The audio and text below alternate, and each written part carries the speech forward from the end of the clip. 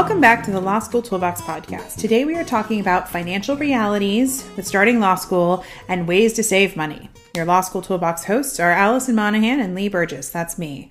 We're here to demystify the law school and early legal career experience so you'll be the best law student and lawyer you can be. We're the co-creators of the Law School Toolbox, the Bar Exam Toolbox, and the career-related website Career Dicta. Alison also runs the Girls Guide to Law School. If you enjoy the show, please leave a review or rating on your favorite listening app. And if you have any questions, don't hesitate to reach out to us. You can reach us via the contact form on lawschooltoolbox.com, and we'd love to hear from you. And with that, let's get started.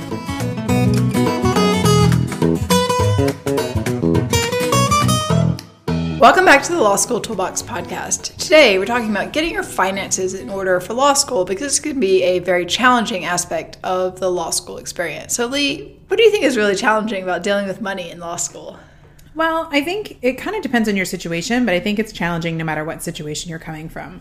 So you may be coming straight out of college where you are used to living off of student loans and living like a student, which can be good, but law school can seem more expensive in a lot of ways. You might be moving to a new metropolitan area. You might find that costs go up because you're not living in a dorm. Like there are lots of different factors that can make finances a little more challenging. Or maybe grad school is your responsibility where maybe your family was able to help you with undergrad. So then it can be a different reality for sure. You might also be coming from a situation, and Allison and you and I both had worked before law school, but you may have been working and making money and then going back to school. That can be a shock. It's a bit of a shock to the system to take out loans and live like a student again after you've been working a good job and feeling more financially secure. And I think the reality is no matter how you end up going to law school, most people end up taking on some sort of debt.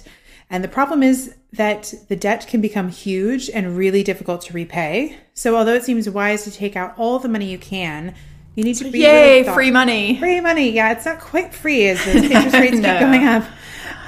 You need to be thoughtful about how much of a debt load you're going to take on because law school loans can haunt you for a really long time. And, you know, it used to be, I remember my parents giving me the advice of like, well, school debt is never bad debt because you can lock in these super low interest rates. It's not the case anymore. No, not at all. No, oftentimes your school debt interest rates are going to be higher than other debt you might take on, even mortgages or car payments or things like that. So you really need to be thoughtful about how much money you're taking out, what interest rate is going to get applied to that money, because when you start adding interest, amounts go up really fast, really, really fast. Yeah, and for certain types of loans, that interest will even start accruing while you're in law school. So you may borrow a certain amount and then you get out and it turns out you're already starting to repay more than that, which is not awesome. No, scary. It's very scary. And I think a lot of people don't want to dive into these realities of the debt because it is so intimidating. And I'll be honest, I mean, I get it. I don't love working on finances. It's like not my jam. I mean, I do it to run my life. And ironically, I run the finances for our business too. But, I'm even worse. So yes. It's probably ironic that we're doing this episode about how to, budget and be responsible with your finances. Well, I mean, I can be responsible and budget. I just don't like doing it. But you know, a lot of people find finances really anxiety inducing, but just taking the money and kind of closing your eyes to what that means, especially after graduation, I think is really paying yourself a disservice. I mean, if you have any friends who have especially gone to graduate school and are out, it can be good to talk to them about what some of their loan repayment plans really seem like, because it can almost seem like you're paying rent to your law school loans and then you're paying rent for a place to live. Right. And there are calculators and things like that online that you can get a pretty good estimate of, okay, say I look at the budget, the overall student budget for my school. Okay, this is what I'm going to have to borrow. And you can get a pretty good idea of what it's going to look like for the next 10 to 30 years after you graduate. And you can sort of say, well, does this seem worth it to me? I mean, I think that's a calculation every single person who's going to take student loans out really needs to make. Yeah, absolutely. So when you are starting to look at this landscape and you are starting to get worried about money and starting law school, Alison, what are some of the things that folks maybe even before they sign up and really get going in law school should start thinking about to make smart financial decisions? Well, I mean, I think overall, the first thing you've got to look at is how much is this going to cost you? And is there anything you can do to reduce that cost? And so, the primary cost you're looking at most schools is going to be tuition. So are there scholarship opportunities? Is it possible that you could leverage a scholarship offer from one school to negotiate for financial aid at another school? If you're looking at two similarly ranked schools that are both in areas you'd like to attend, is one of them significantly more expensive than the other if you're paying the full price?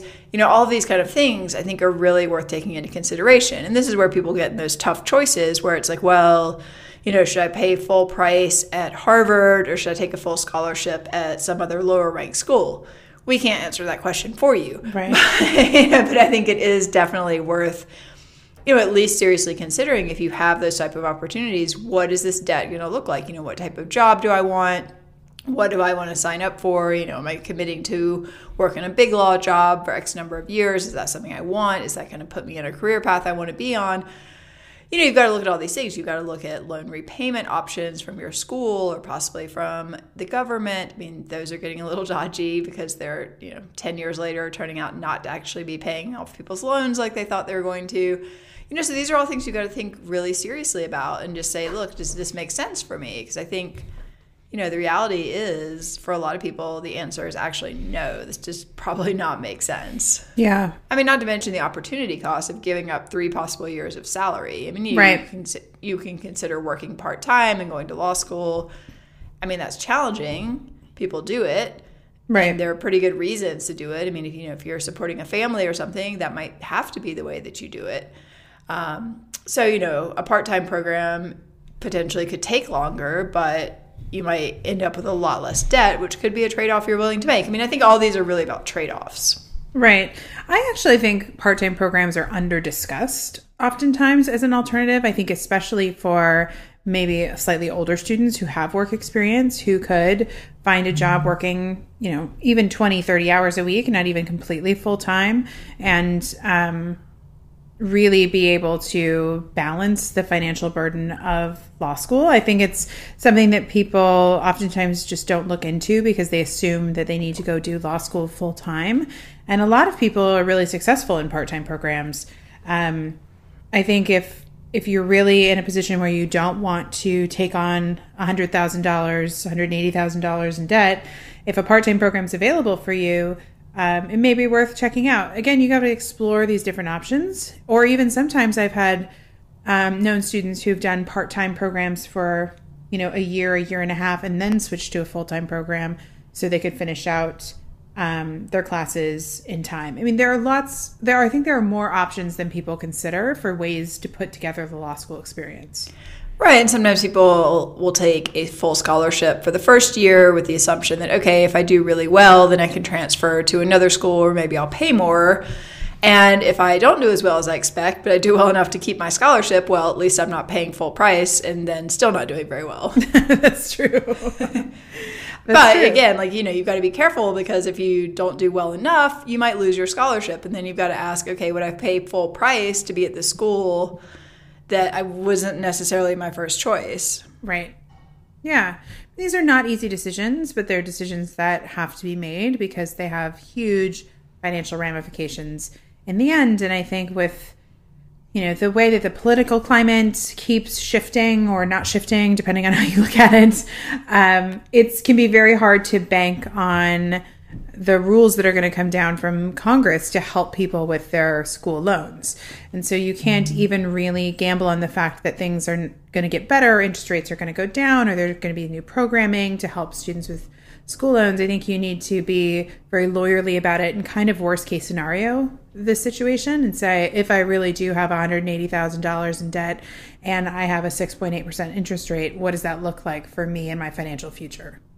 Right. Does this make sense? Right. I mean, if you have a job that pays you pretty well right now that you kind of like, and you figure, okay, I'm going to get basically a job paying the same thing after this enormous debt load, it's probably not a great choice. Let's be frank. Yeah. All right. Well, so beyond these kind of big picture questions, which we cannot even begin to answer for you, I think you can get more granular with this and look at things like the cost of living in different metropolitan areas. I mean, the reality is a lot of law schools are in really expensive areas. So if you're going to go to school in New York or San Francisco or Boston, you've got to be looking at things like, does your school have subsidized housing? Are there places you can save on things like transportation or food by living close to school? Do you want to live alone, or can you stand living with roommates? You've got to be realistic about this. I mean, rents in places like this are just absolutely nuts at this point. Yeah, and that can be a huge difference maker in the amount of money it costs to attend school. So you really do want to take that into consideration first when you're picking your school. And then also, if you're going to one of these more expensive metropolitan areas, you got to brainstorm some living situations and really talk to the school about what they can do to help you find housing, subsidize housing, things like that. I know a lot of schools do have some sort of, law student housing, at least for maybe the first year, to help you with that, but it's not guaranteed. So you've got to go learn about it. Don't assume that you're going to be able to just walk into a dorm style apartment where there might even be some furniture for you. Or that may not be the case. To do that. Or if you want to, that's a good point. When I was looking at schools in New York, I was basically deciding between Columbia and NYU, and they both offered housing, but NYU literally had dorm housing with, you have your single bed and you have a roommate in the same room, and I was just like, I don't think I can do this again. I don't think I could have done that after living on my own and yeah. So, one of the reasons that I chose to go to Columbia was that they offered subsidized housing that was in actual apartments. And I was like, okay, I can have a roommate. I just can't have someone in my room. Right. Yeah, exactly. It's one thing to hang out in the kitchen with other people or share a bathroom. It's another thing to sleep in a room with other people. Yeah. I mean, I had a 3-bedroom apartment and, we had 3 people living there and it was fine. But I could have done that in a triple room with bunk beds at that point. No, my gosh. No, that would not have been... not on my list of things to do in my late 20s. No. So, I think you gotta explore these options and really think about, your life, what you're spending money on, all the different things. This stuff really adds up. If you have to have a car, you've got to have insurance and gas. If you can avoid having a car, that is usually people's second biggest expense. Mm-hmm. And, that can be one of the judgment calls about living in a metropolitan area is a metropolitan area may be more expensive, but maybe you don't need a car. Right. Or you live out, in the Bay Area, it's maybe you live outside the city, but maybe you're commuting 45 minutes every day and you're burning gas and you're got maintenance on your car and all this stuff. It may become a wash at a certain point. So you have to really run those numbers to be able to make those comparisons. Yeah, for sure. And then just thinking about everything, your healthcare needs and things like glasses that we'll talk about, getting your teeth cleaned. Mm-hmm. I know there's a dental clinic at NYU. It's even open 24 hours. You can go get your teeth cleaned for almost free at 3 a.m. Yeah. All this stuff adds up. I remember every semester, basically by the end of the semester, essentially being out of money because you get these loans and you're like, oh, okay, I'm flush for a little while. And then as the semester winds on, you're like, oh, I don't really have any cash in my bank account. So suddenly you're charging everything and then you end up going into debt by several $1,000s before you get that first paycheck. And, luckily I was working nice summer jobs that I could do that, but that was a luxury. Yeah, I think that's true. And the other thing you have to keep in mind is if you start running up those credit cards, you're paying interest on those too. Right, exactly. You got to be really careful. Yeah, be very careful. I will say, I think 1 year before I had my big firm summer job, I did apply for a 0 APR card to be able to carry a balance to the summer so I could pay it off. Right. And that worked out really well. I've played that game many times when I was in grad school and law school. It's I don't really, I'm going to have money coming up. I don't really have it now. I don't want to pay 20% interest. Why don't I get this nice free card? Right. And it totally works as long as you keep track of it and remember to pay it off before that goes away. And then make sure you close that account before you collect 10 credit cards. So yeah, exactly. Yeah. Sorry, my phone is going off. I need to shut it off. Okay, the other thing that I think a lot of people don't consider is, we talked about being a part-time student, but you can also sometimes get a part-time job either on campus or off campus There are work study jobs, which can come out of the financial aid office. I tutored for the SAT part-time when I was a 1L to make some extra money. I have friends that have bartended, worked in hardware stores, worked at law firms, like you name it. There are a lot of options. And I think the one benefit that can come from working some, not working a ton, is that it gives your brain a break. You get to do something else that's not law school related.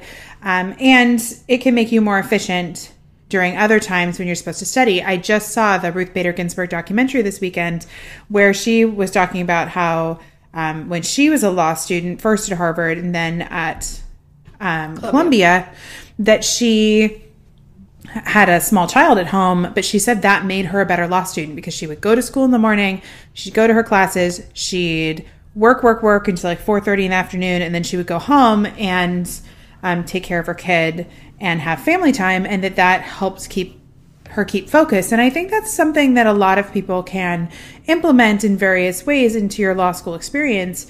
But you just want to make sure that you still have time to do the tasks necessary to be successful in law school. Yeah, absolutely. And I think, some schools, and I think maybe the ABA for your first year has certain rules about how much you can work and that kind of thing. But, one of the upsides of the development of the gig economy is that you can do things on almost an ad hoc basis. So, maybe you want to join some app that lets you be a dog walker, and you can do, if it's the middle of the semester, you're kind of chill. Maybe you do 10 hours a week of dog walking. And during exams, maybe you don't do any. And, over the summer, maybe you do more. So, you can kind of ramp up and ramp down pretty easily in a way that maybe a a part-time, official job might not be so willing to let you do. Yeah, that's a good point. Things like TaskRabbit. Yeah, exactly. Apps like that. I mean, this gig economy allows people to kind of take work as they have time to take it, which is great as a student. Yeah, and particularly if you have certain skills. I mean, if you have a background, say, in like design or something, maybe you jump on Upwork and you do some logos in your free time. Stuff like this, I think it can add up, and it is something that's a little bit more interesting. You have to be careful not to take on too much. Yeah. I also think, again, it can be, when you think about the load of the loans, even if you're saying like, well, but I'm only bringing home an extra $200 to $400 a month. If it's like $200 to $400 a month that you're not taking out in loans and going to pay interest on, that's actually quite a bit of money. We're going to talk about more of those calculations in a bit. So it's like really worthwhile to just think of it that way. It's not all about like a $20,000 solution or a $50,000 solution. Right. It can be kind of pulling money in from lots of different places. I think that's one of the things you want to keep in mind, that it can be like, we'll talk about shaving expenses, but there's like shaving expenses that can really add up. And then there's also collecting extra money. Even going back to the scholarship discussion we had earlier, a lot of law students have written about how they've been able to find local, smaller scholarships a lot easier than large grants. So sometimes, I know at my law school, there's a women lawyer committee that always gives a scholarship to a student who is kind of returning after a professional break. And, it can be $3,000. It's just not a huge amount of money, but that's still $3,000 you don't have to take in loans. So it is a lot of money.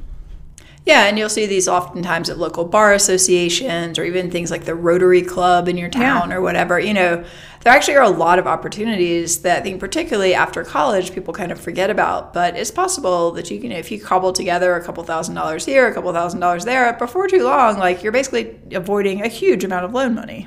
Yeah, I mean, it really does add up. And if you balance some of the hustle that it might take to collect some of that scholarship money, maybe that's a better use of your time than trying to get a low-paying part-time job. Yeah, exactly. If you're working for minimum wage, you could probably be spending that time better somewhere else. Right. Yeah. So it's worth thinking about. And if you're in your summer before law school, starting to investigate what some of these scholarships opportunities might be, given where you're from and where you're going to law school, might be a really wise way to collect some extra money. So you got to get creative. But again, the more you collect, you're just putting a dent into that debt, and that's going to make it easier to pay it off at the end. Yeah, I mean, people give like the millennials a lot of hassle about like, oh, you're going broke because you're buying coffee every day. You're going to Starbucks. You're buying that $4 toast. It's like, okay, I could buy a $4 toast every day. That's actually not adding up to all that much over the course of my life, you know? Yeah. Like there are other, if I'm working and doing something once a day for $20 an hour, I've more than paid for my toast. So, Right. you know, think like you've got options. Yeah. If you want the toast. Like, hey, also you can make it yourself. True. Yeah. So let's talk about the fact that a lot of students also don't appreciate that there may be resources free through your school that can help reduce costs. So I think the first one is like a gym. Usually your school, especially if it's linked to a larger campus of a university campus, may have a fitness center. You can either get a free or discounted membership that'll probably get you classes and things like that. My law school, which had an undergrad campus, they would even do these like discounted massages for students. It was like $50 or something, which was amazing. People would go like, it was like all law students had signed up for it during finals and things like that. Schools usually have medical clinics that can maybe either give you lower cost healthcare or help facilitate some type of health insurance for your medical services. So that's another way that you can try and spend money because getting your own health insurance can be very expensive. Places that students start to just spend a lot of money, as we've seen, is just ordering supplements and study aids like crazy before you really know what you need, where it turns out the library usually has them on reserve. Yeah, so you don't need to go buy like 4 supplements for every single class that you're taking. You can go and check them out in the library. Maybe if you're really dying to have one of your own of a certain type, you do buy that, or you buy it with your study group and share it. I know my law school at the beginning of the semester, they had one day where people could essentially donate their old study aids, and they sold them ridiculously cheaply. I don't think I ever actually made it to the sale, but you could for $5. It was like a fundraiser for the Public Interest Law Foundation or something. Yeah. You could pay $5 and get the supplement that was 1 year old. I mean, that's amazing. Yeah. It's true. So don't just go out and think that you have to spend and these supplements are not cheap. And we're talking about no, they're expensive, super expensive, like $50, $100. Like, although some of them you can now rent on Amazon, which can true. also be a decent if you don't want to keep it. Yeah, which probably you don't really. You might be able to rent it for half the cost of buying it, which could end up being a decent deal. Yeah. So before you start just putting everything on your credit card, shop around a little bit, ask around schools, see if they do any used supplement sales, and use the library. That's what it's there for. You're paying for that library. Yeah, as I was saying, people need to think about what they're already paying for. If you're already paying for the school gym and it's included and you don't have a choice about it, use that gym. Yeah. I took a bunch of classes. They were usually cheap. I did like squash and belly dancing, weightlifting, like all kinds of different things. Your school may have discounts on certain things like computers, other technology. I mean, obviously you want to check to make sure that these are actually good deals. Right. But sometimes they are good deals. Yeah. And oftentimes a lot of the main brands will have student discounts too. So always, always, always get those discounts. Yep, absolutely. And I just was reminded of a handy trick especially if you're getting ready to move. I've been cleaning out closets lately, and I found old technology. Some of it was really, really old. Alison, I found a computer from my second year of law school. Oh, wow. I don't even have a plug for it anymore. Yeah, I think I actually still have my law school laptop. I don't know why. I also lost the power cord for it. I know. Well, I can tell you but I still have it. Well, I can tell you where we can, offline, we'll talk about where you can get it recycled and destroyed. But, nice. But there is some technology that is slightly outdated that you can still turn in oftentimes for cash. So I know that Apple does a recycling program where if your technology is not too old, so old phones or iPads or things that you may not be using, you can send them in and they will send you gift cards, which can actually add up really quickly. If you are getting $50 for, a couple old phones that you have laying around the house or whatnot, it's worth it because then you can take some of that and then maybe that takes off a little bit of the cost of purchasing new technology that you may need for school. So worth being thoughtful as you clean out your closets and seeing even what you have that you can get rid of. And one of the things we mentioned before that I think is worth reiterating is you've got to think about, if you're just starting law school, if you really need to buy all this new technology. Good point. If you're coming out of undergrad and you have a basically functioning laptop that's maybe a couple of years old, you might want to hold off on replacing that because you're going to need to use this on the bar exam. And if you can have a 1-year-old or 1.5-year-old computer at that point versus a 3 or 3.5-year-old computer, that could make a real difference in the stability and that kind of thing. You don't necessarily want to be rolling into the bar exam with like this laptop that you've been using for 3 years. I mean, you can. Right. But if you have a functioning laptop, why not wait? I mean, technology is always getting cheaper for the same amount of power and all that kind of stuff. So just think carefully about, do I really need this new thing to get through law school? And if not, you may as well wait. Yeah, that's a really good point. Another area where people, especially students, can find themselves spending a ton of money is around food. Yes. And unfortunately, making your own food is much cheaper than buying lots of prepared food. And probably healthier. And probably healthier. I have also been turned on to services like Amazon Subscribe and Save, which allows you to get subscription deliveries for things around your house and also snacks and food-related items. And you get up to, I think it's like a 10% discount or something like that if you do the Subscribe and Save. So it gets shipped like to your house once a month or every other month. You can kind of all set it up. But it's in a way to easily save money and make sure that your house is stocked with things. So maybe you don't go to the snack bar at your school, which I can guarantee you that Kind bar at school is going to be way more expensive than the box of Kind bars. It's basically like, it's like half the cost of a box usually. Yeah, the markup on things like that is just insane. Anytime I would forget to bring like my Cliff Bar or whatever, I would just be like, oh God, really? Like, how much am I paying? $2.50 for this like tiny little thing? I think you've just got to think about how you're going to keep yourself fed. And it can be hard if you're going to school for the whole day. Do you pack your lunch? Maybe you can go kind of bento style, get yourself a nice lunch box. I mean, it takes some planning, but in the end, you can really save a ton of money by cooking for yourself, and you're going to end up eating a lot better. Yeah, and staying healthier and maybe not getting sick as often as if you're eating pizza all the time. And you can think about ways to make this feasible. Do you do 3 or 4 hours of cooking on the weekend? Do you have something like an Instapot or a slow cooker that you can do things in? Yeah, so you can get things that help you prepare your meals. Maybe you get together with friends and you do some cooking on the weekend, then you split stuff up and put it in the freezer for the week. There are lots of things you can do to make this easier. One of the things I really like about the Instapot is I can do a bunch of grains and just put those in the refrigerator. And then if I'm starving, I'm like, well, I can probably do something with this farro that I cooked the other day. And hey, that's pretty, it's pretty healthy. Yeah. Yeah, I know you love your Instapot.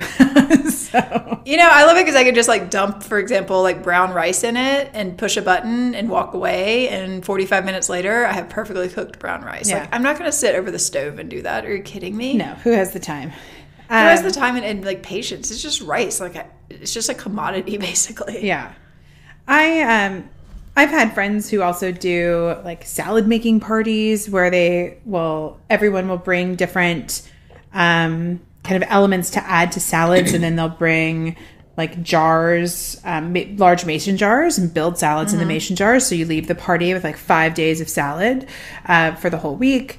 I did this with baby food when my son was young, but we did a baby food swapping party where we all just made one big batch of something and then came together, put it in individual serving sizes, and all swapped. You can do that as adults too. And not just for baby food, but I think if you can get some friends together, you can make it, a social thing, and you can also make it a money-saving thing. Yeah, and it just involves some planning. If you're planning it as a party, it's probably going to be more fun than if you're just planning it yourself. But, there are tons of tools online. You can use meal planning things, apps for different types of food preferences. I would be very surprised if there was any sort of food preference that you could not find some sort of meal planning app for online at this point. I am sure. Yeah, I think that that's probably really true. Another thing that folks find that they can do with a little bit of time is just really shaving off some of your monthly expenses. Looking, do you need cable, or can you use one of the many, many, many alternatives to cable that are out there now? oftentimes if you call places where you get things like insurance or even cable or internet or oh my gosh, I credit just cards. literally, I called my internet cable provider recently because they were basically charging me more and more and more every month. And at a certain point, it got to a point where I was like, are you joking? Like, what is going on here? And I called them, and they literally, I have 2 accounts, and they reduced them both by 2/3. Wow, that's crazy. For the next year. And the guy was like, yeah, basically just make a note on your calendar to call us after like 11 and a half months, and we'll do the same thing the next year.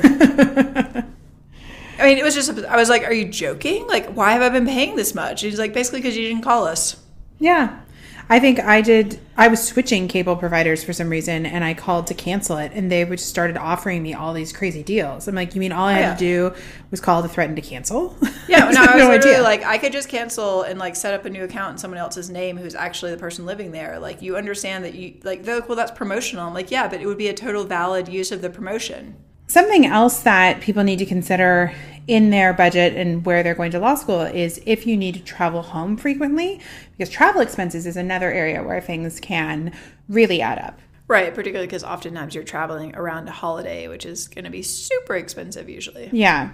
And Alison, you have an app or a website that like helps you watch airfares, right? What is that one called?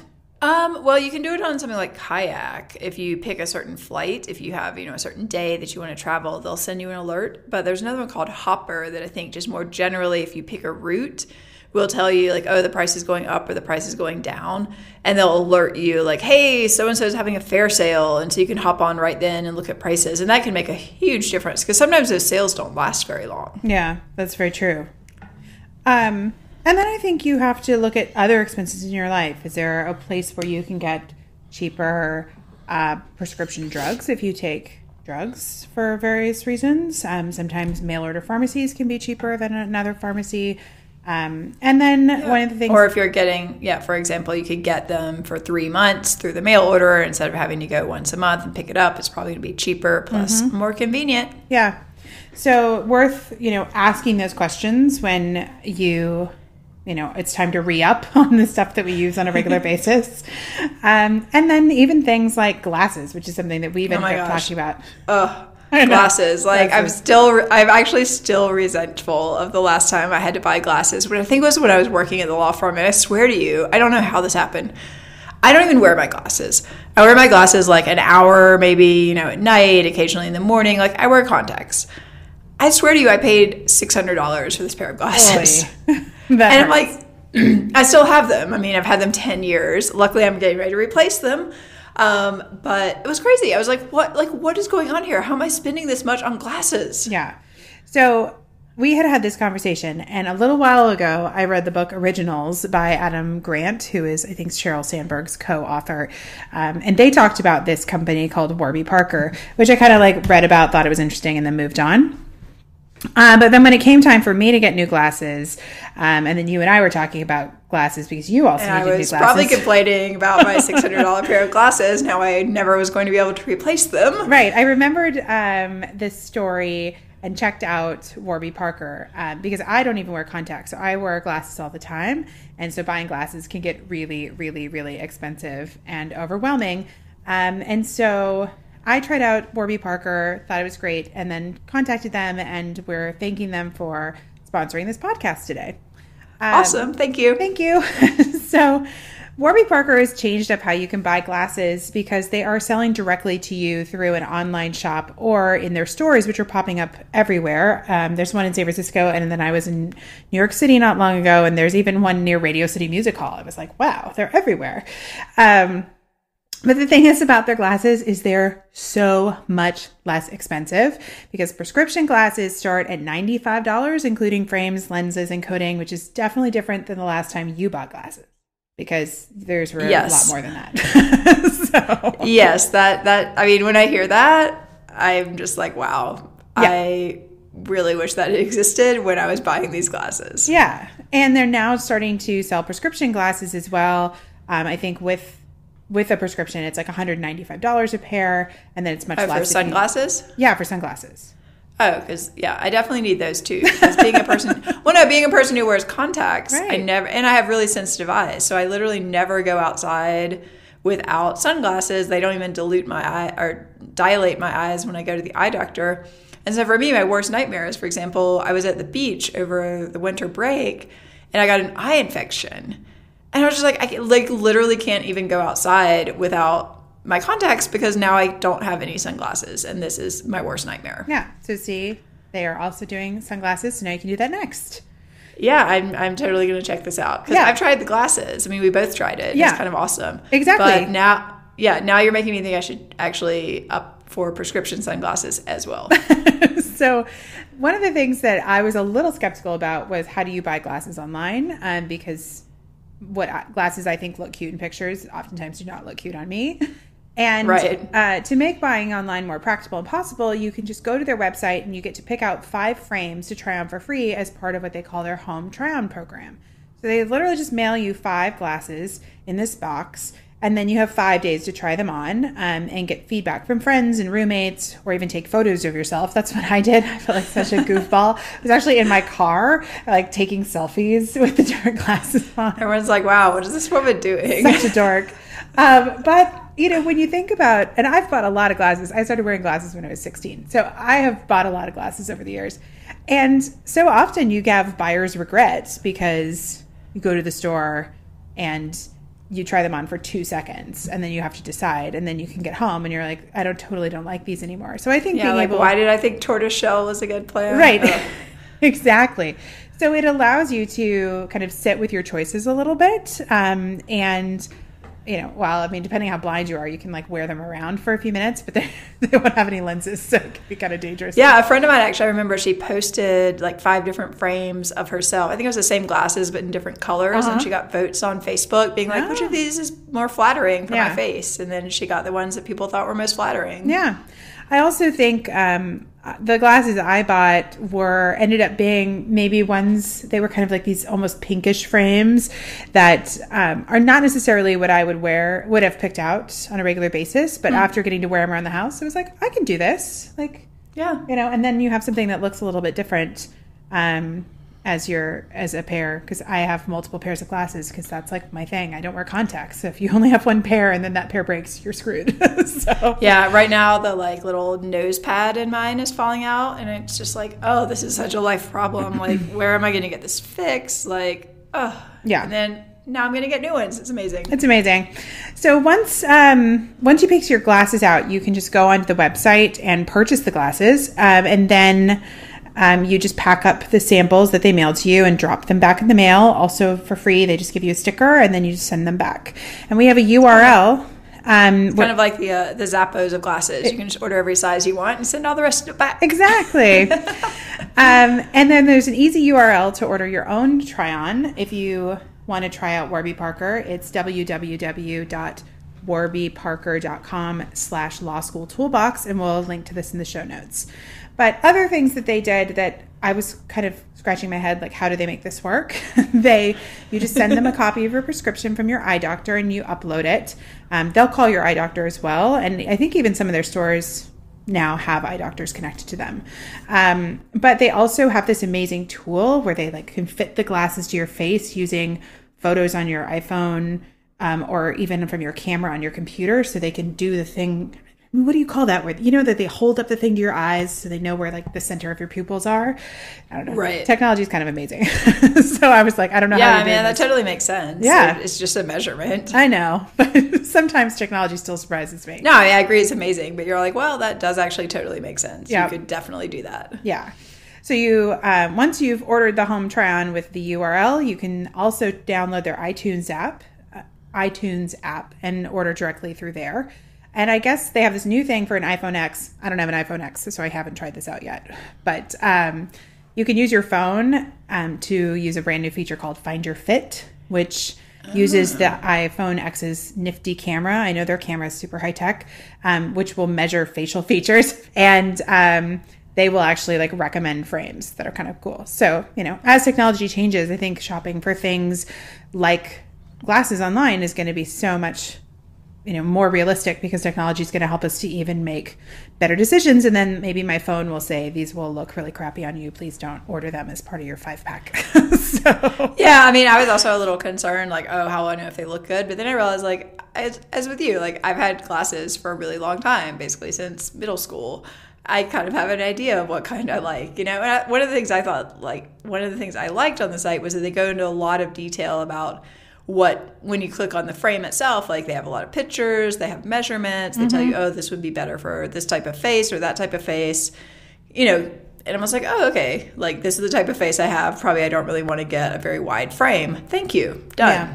No, it's true. I always want some really cute, like round frames that I can't do I them. can't either. I look so ridiculous in them. But yeah. No, I think we actually have similar glasses style. Yeah, we do. It's kind of like the square, long. Yeah. But again, like what your style is. It's not going to be that challenging probably to find a pair. It's so true. So pretty much this is quick and easy, and then they mail you these glasses and they just show up at your house. And I've been really happy with the quality of the frames and the durability and the anti-glare and everything. I can't believe I paid $95 for them, to be honest. Yeah, So, I mean, I would like to just emphasize that I'm still upset about my $600 glasses, and now these are less than $100. That's amazing. Yeah, it's amazing. So if you want to try it out, you can go again to warbyparker.com/Law School Toolbox and try on glasses today. And for every pair of glasses you purchase, a pair is sent to someone in need. So you can feel a little good about your purchase as well. But, the thing about like learning about places like Warby Parker is that this is just such a way that you can save money as a student, and thinking outside the box about different places you can shop to get what you need at a much lower price point is another way to save hundreds and hundreds of dollars. And each thing, I mean, if you save $200 or $400 on glasses, and then you save, on something else and something else, all of a sudden you're talking about real money. Yeah, it adds up. And it's also loan money that you are not borrowing, which, let us emphasize, you will end up paying a lot more than you're actually borrowing. Yeah. All right, so let's also talk about budgeting. So, oh gosh, I know. Do we have to? Yes. People are starting to sweat as they're listening. So if you are on, let's say, the younger side and have never really been too thoughtful about money, it might make sense to start looking at creating a budget. Or if you've been living a lifestyle where you've had plenty of money because maybe you've been working and you haven't really had a budget, then it's probably time to look at creating a budget. So, yeah, I mean, this is the classic thing I remember they told us when I started school, which is, you can, if you live like a lawyer now, you're going to live like a student later. If you live like a student now, maybe you can live like a lawyer later. But, basically, like you're a student, you need to readjust and calibrate and budget for that. Yeah.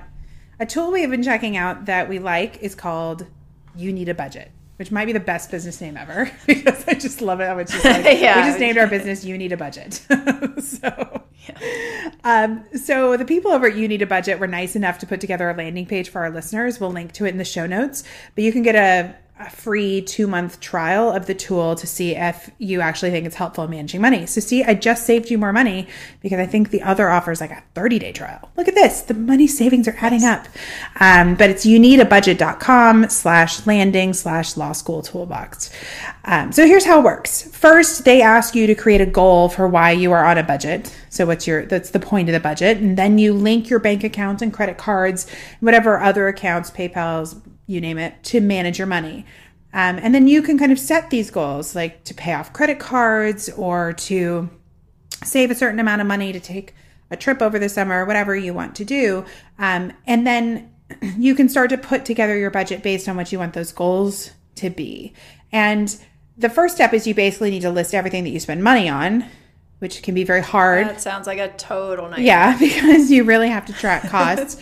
And I think now one of the things that we do that makes tracking costs even harder is we auto pay for a lot of stuff. We have automatic debits coming out of our, credit cards or our checking accounts. And so you might have to spend a little time collecting some of this information, but it's worth it because it's how you can make thoughtful decisions and even save money. So I went on the tool and played with it a little bit. And I think it's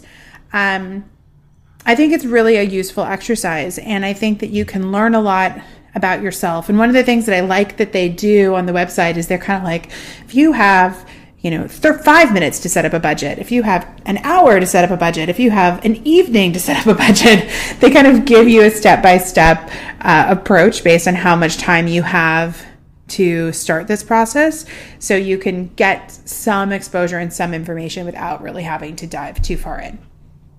Well, and as with anything, I think oftentimes people are put off by this idea, well, I don't have an entire 4-hour session to create a budget. I'll just do nothing. Right. Yeah. So I think once you get started, you're going to be much more likely to maintain, and also you're going to be more likely to, you'll have data that you can work with. Say you do the bare minimum for 6 months. That's still better than doing nothing, because you can go back and you can see, this is like where I was over budget. This is what I was spending on. And then maybe you get more interested in it. It's true. And then you're tracking like every single item that you're spending. I know some people get super obsessed with this tool. Yeah, they can. Like most things, there's a rabbit hole you can go down. But it's good. You've got to really think about all these different things when you're calculating your expenses. Think about what you spend, like rent, hopefully renter's insurance in case something happens, electricity, gas, power. If you're living somewhere cold, that's something to look at when you're deciding which apartment to get. Does it include heat or not include heat? Because that could get really expensive. Things like your water bill, your trash bill. I was looking at my trash bills in San Francisco the other day, and they've literally like tripled in 10 years. Wow, which is pretty crazy.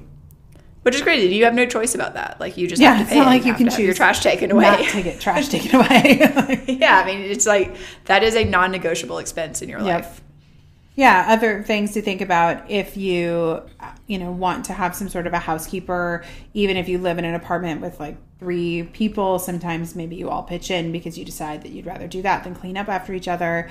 But then you need to factor that in. We've already talked about internet, cell phone bills, cable, your like Netflix, all of your subscription fees that come through. That's why you kind of have to go through your credit card and see what Lord knows what you've signed up for. Even from a business perspective, like you and I go through an audit sometimes what's on all that stuff, and we'll be like, what are we paying for? What is this? Yeah, what is this I know. again? Like, we never canceled that. Yeah. I think obviously lots of companies have moved to a subscription model because they love it. You pay them every month. But even things like your Pandora and your Spotify and your this and your that, like, do you need 3 music services, or could you get by with 1 while you're a student? Yep, I think that's a really good point.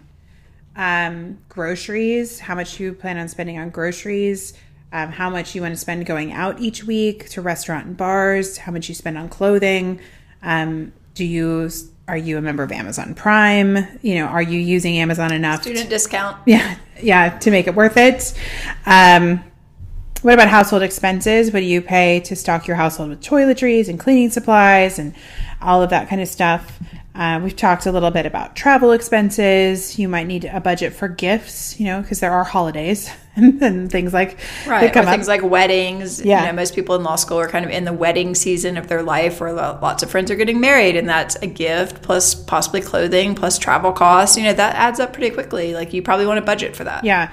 And that's a really interesting thing, because I think showing how the times have changed, because it was a totally like pre-Facebook world that I was in early law school and during the wedding seasons. And I had 3 weddings one summer that they were 3 different groups of friends. It was like one from undergrad, one from my hometown, and like one from work. So I just bought one outfit that was like my wedding outfit for the summer, and I like borrowed a purse from a friend, and I like every wedding picture from that summer, I'm in like this like nice brown dress with necklace. I had the whole thing, because I was able to buy one complete outfit. But it's harder to get away with that. I think a lot of people feel like in the social media world, because nobody's posting pictures of me for their wedding on Facebook, so everybody could then see that I was wearing the same brown dress to every single wedding that I went to. I know. I'm getting ready to go to a wedding that's a friend of mine who's from, her parents are Indian, and so that's like a whole other wardrobe. I showed my Spanish tutor what I was wearing. He's like, wow, you wouldn't really wear this normally. I was like, no, it's a really different style. Yeah, exactly. Exactly. So, need to be appropriate. Yep. But that's where I think services like Rent the Runway can become very helpful. I think especially for students, because, if you find yourself needing a lot of different outfits for very specific occasions, you can use something like Rent the Runway. to hopefully mitigate those costs. And depending on where you live, now you can actually go to some of these Rent the Runway stores and try on clothes. I'm actually going with a girlfriend of mine because she needs a dress for an event, and she's like, why would I buy a dress for this event that I will never wear again?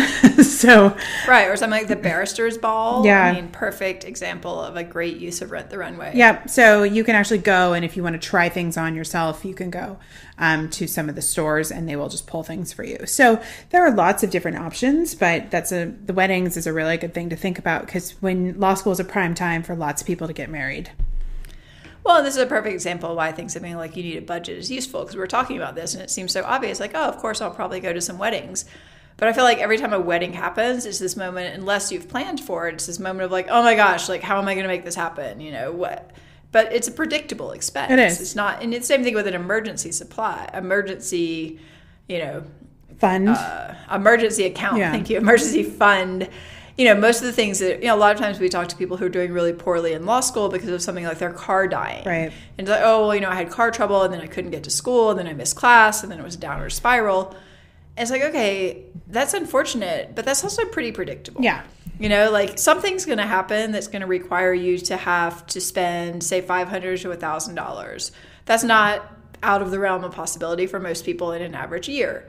And the reality is, I think most people don't have that money saved. So then it becomes a huge crisis. And if you can use something, a tool that even if you're saving $50 a month, well, at the end of a year, you've got your emergency fund. Yep, exactly. Other things that we've talked about: gym memberships, medical insurance, car payments, and car insurance. Parking is a big one, especially if you're in a metropolitan area. If you live in San Francisco, I had a budget for parking tickets, which I got a few a month, and I considered that the cost of parking at my law school. So that's something you also have to take into consideration. Maybe you use transit cards. You do a monthly transit card. So, these are just a few things to start going through, but you do want to start thinking kind of big picture about what's coming up for you, what's coming up in the year, and make sure that you have taken these things into consideration. Yeah, I think the more you can plan ahead and set yourself up for not having to panic about an expense that's out of, unexpected, but not really out of range. For example, if you have a high deductible healthcare policy, that's something to think about.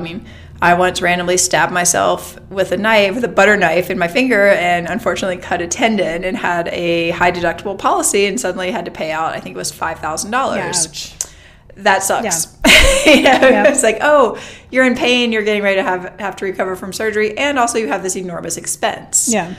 So it's just something that, it's a trade-off, because you pay less for the insurance, but then you pay more if something happens. But you've got to somehow be prepared for that, or it's going to be a financial disaster. Yeah, that's a good point.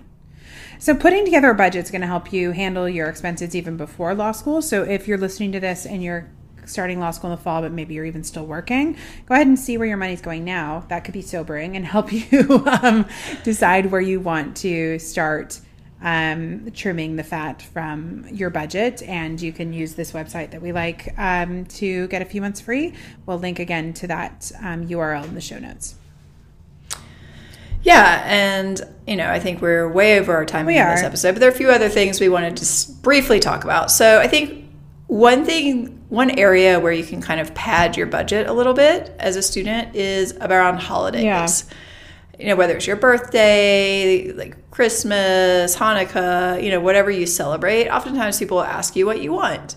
And I think this is a great time to have either cash or a cash equivalent. Yeah, it really is. So something like a gift certificate to Amazon is amazing if you're in law school. Yeah, because what can't you get on Amazon? Right, exactly. Yeah. And the other thing for people who don't even want to do cash, like if they're local, you can always ask for people to, cook you meals that could be in the freezer. So, if your aunt wants to help you out, but she makes great lasagna, like have her make you trays of lasagna that can live in your freezer that you can eat through the semester. I think there are a lot of ways that people can help. If you get a little creative about being direct how you help, or how they can be helpful. And, that's a huge benefit as well. Yeah, for sure. I mean, people can buy you things like gift certificates to food delivery services, or maybe a subscription to a CSA that delivers you fresh fruit and vegetables. Of course, you then have to prepare them. But if that's something you're interested in, that can be a great way for people to feel like they're really involved in helping you with your law school experience at a cost that maybe is not enormous to them, but would make a big difference to you. Yeah. I know in the Bay Area, and I think it's expanding to other places as well, we have something called imperfect produce, which is a CSA delivery type option where they basically give you ugly produce that doesn't make the cut, Right. but there's nothing wrong with it. It's just sometimes can be in weird shapes, and it's at a pretty significant discount. And I've heard some really great things from people who have started using it, because they're like, if you're gonna especially if you're gonna cut it up and put it in food, nobody cares what it looks like. Yeah, who cares? You're making a soup. No one cares what Exactly, the carrot looked like. exactly. So that's another thing that you can check out if you're a big fruit and veggie eater. All right, so the last thing we wanted to talk about before we release you from talking about money is I was going through kind of doing research for this episode, and Boston University had this kind of helpful article that I linked to in the show notes, talking about what money really means when you're talking about loans.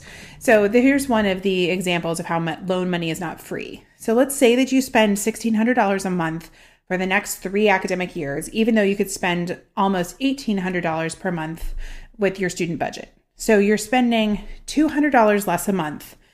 If you're borrowing to cover your living expenses, that means that you're borrowing $1,800 less for 1 academic year and $5,400 less over 3 years, which may not sound like a huge amount of money, but on a student loan plan with a 10-year repayment at a 6.8% interest rate, which is not unreasonable for what you will see for some of your loans, you will end up repaying $115 per month for every $10,000 you borrow.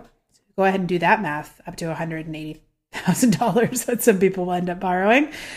So over 10 years, borrowing an additional $5,400 costs you $62 a month to repay, or $7,440 in principal and interest.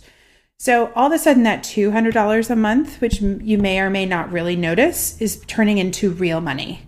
And I think... Right. Yeah. I mean, for 3 years, you can have your $200 a month, and then you can repay it for the next 10 years. Right. Or you could get a little part-time gig to make up that $200 a month if you needed that $200 I think a month. there are very few law students who could now find something to do that would make them $200 a month. So that's what we're just talking about. Just be very thoughtful, because something as small as I think a lot of people would think $200 a month is maybe not a significant amount of money when you're talking about the amount of money it takes to live and go to law school, but it can make a big difference when you start repaying these loans. Yeah, I mean, you could do something like babysitting in most university towns or large cities. You could be a babysitter for a couple of hours a month, a few weekends, and you're going to make a lot of money that way. Yeah, I know. Ask my babysitters. And not only that, I mean, people the kids go to bed and you can study. Yeah. It's pretty easy money. It is. It's not bad. Not a bad gig. Exactly. I mean, I was doing it as a kid. Certainly you can do it as a grown-up. All right. Well, with that, we are really, really out of time. So thanks for sticking with us. I hope you learned something in this episode, and that we haven't caused you financial panic attacks, but it is important stuff that needs to be talked about. If you enjoyed this episode of the Law School Toolbox podcast, please take a second to leave a review and rating on your favorite listening app. We'd really appreciate it, and be sure to subscribe so you don't miss anything. If you have any questions or comments, please don't hesitate to reach out to myself or Allison at lee@lawschooltoolbox.com or allison@lawschooltoolbox.com, or you can always contact us via our website contact form at lawschooltoolbox.com. Make sure you check out the show notes to check out Warby Parker, and also the link for an additional free trial for youneedabudget.com. Thanks for listening. Good luck with your finances, and we'll talk soon.